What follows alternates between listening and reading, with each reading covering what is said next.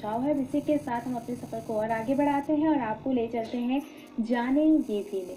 जाने ये भी में अभी बात धन योजना दो चार जो है सबसे पहले आपसे निवेदित है।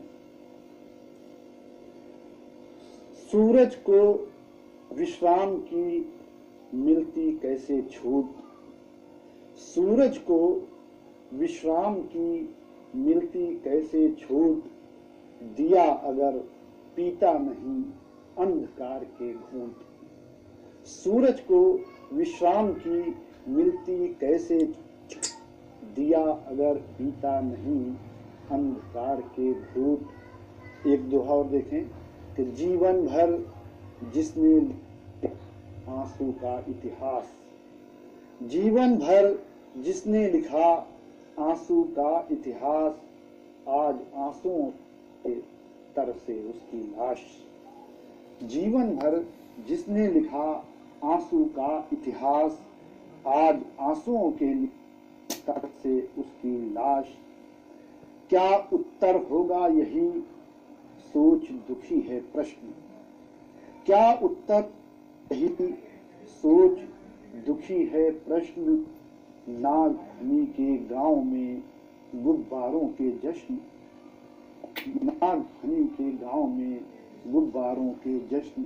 और चार पंक्तियां निवेदित हैं कि भला ये कौन कहता के पत्थर नहीं गलते, भला ये कौन कहता पीर के पत्थर नहीं गलते। ये आंसू मगर हर एक दामन पर नहीं ढलते, भला ये कौन कहता पीर के पत्थर नहीं गलते। ये आंसू हाँ मगर एक दामन पर नहीं ढलते। उन्हें कैसे बचाएगा कोई हमदर्द बनकर भी, उन्हें कैसे बचाएगा कोई हमदर्द बनकर भी। समय की आहटों का शोर जो सुनकर नहीं चलते, भला ये कौन कहता कि पत्थर नहीं गलते। मज़ारों पर कभी भावुक दिए जल भी गए माना, मज़ारों पर कभी भावुक जल भी गए माना। मगर चूल्हे शहीदों के यहाँ अक्सर नहीं जलते, मगर चूल्हे शहीदों के यहाँ अक्सर नहीं जलते। और चार लाइनें और आपकी सेवा में। कत्ल तो एहसास का करता कभी खंजर नहीं, हाँ मगर तीखी जुबान से जहर कुछ बदतर नहीं।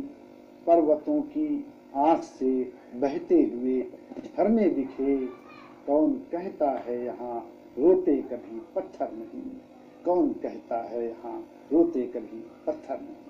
सर बहुत बहुत बहुत अच्छी कविता थी और इसके पीछे जो संदेश था वो तो बहुत ही ज़्यादा अच्छा था। अब इसी के साथ मैं आपको शुक्रिया कहूँगी कि आप हमारे शो में शामिल हुए और हमारे दर्शकों का इतनी अच्छी कविताएं सुनाकर।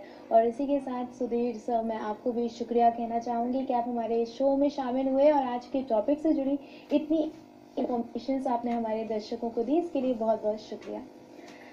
आप सब जानते हैं कि बोले यूपी को